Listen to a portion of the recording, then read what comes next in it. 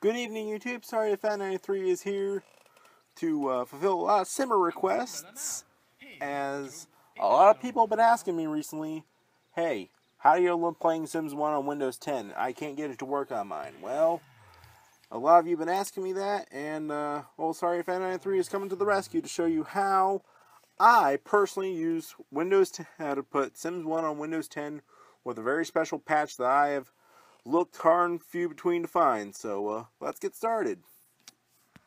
Now the first step, go to Google, go to Bing, go to wherever, and type in the Sims 1 Windows 10 patch.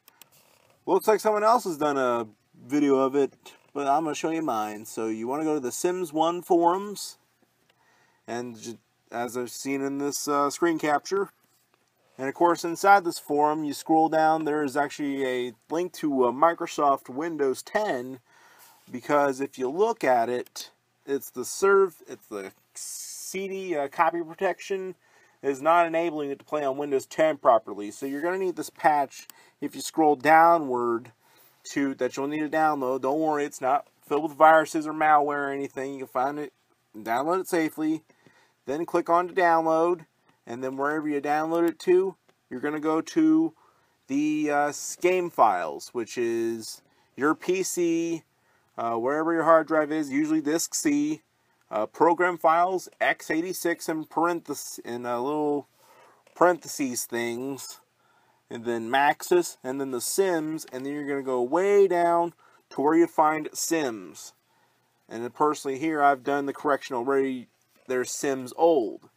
Now, before you download that patch into this game file, you want to turn Sims, shown in this red ink, shown highlighted in red, and in red ink, you're going to want to change out the Sims old, rename it the Sims old, before you download the patch in there.